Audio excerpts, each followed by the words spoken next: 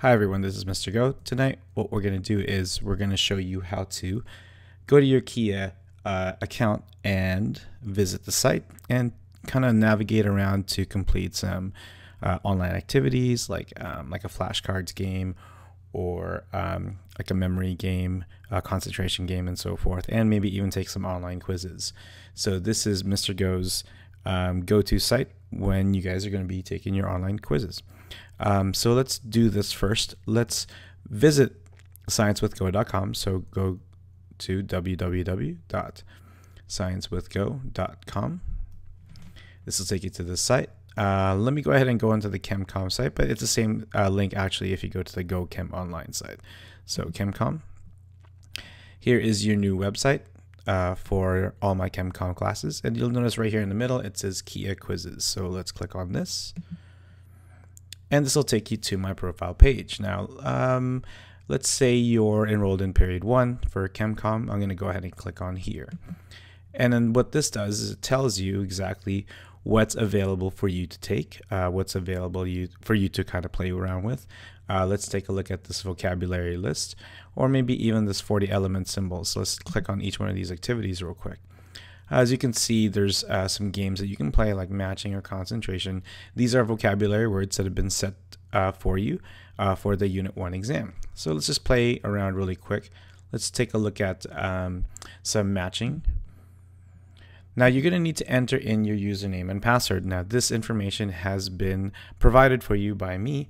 If you did not receive an email from me, or if you had forgotten what your username and password would be, make sure that you email me at gd.go@hbuhsd.edu.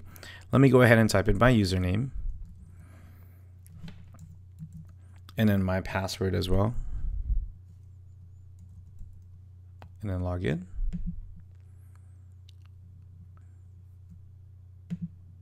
Now, if it comes up as Java needs your permission, then make sure that you go ahead and allow that. Now, as you can see, we need to find the matching squares. So column in the periodic table, that's going to be a family. That's perfect. Let's take a look at an educated guess. That is a hypothesis. And so far, so good. Now, if you want to go ahead and show the answers, you can click on this. You can change the size of the cards, or you can start all the way at the very beginning, and then all the cards will kind of reshuffle itself. Okay. All right, let's take a look at some other things that are available for you to do. So if we go back to home, and let's take a look at some of the other things that are available for you. So let's take back to ChemCom 1. Notice there's a quiz for you to actually take. Now, let's go ahead and click on this, Conversions Online Quiz. And this is a practice quiz that I need for you guys to go ahead and complete. Note that you need your username and password to actually take the quiz. Again, if this is something that you do not have, make sure that you email me again. Now note that this has a 10-minute time limit. So you have to complete the quiz within that allotted time. If not, then what happens is if you have only one opportunity to take the quiz, then that opportunity is lost for you. So, and there are no exceptions to this. So don't all of a sudden decide that you're going to step away from the computer once you started the quiz. Otherwise, it's going to score you whatever you score at the end of the time limit. Okay, let me just show you really quick what's going on with this. And then let me enter in my password again. And I'll start the quiz. So here's a couple of quizzes, or a couple of quiz questions. A metal is heated in a flame. The flame is a distinctive color. This information eventually extends to the study of the stars because the color of the spectra the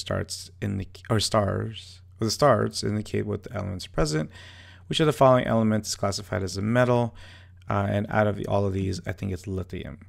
So click on that, and notice that automatically they will give me the result, my score, and then tell me which answers I had actually placed again. I'll go ahead and click on done, and then that's it. Notice that it took me about 24 seconds. It tells me the results, and then that's it. If you have any questions, go ahead and send me an email again at gd.go@hbuhsd.edu. All right, I'll see you guys soon.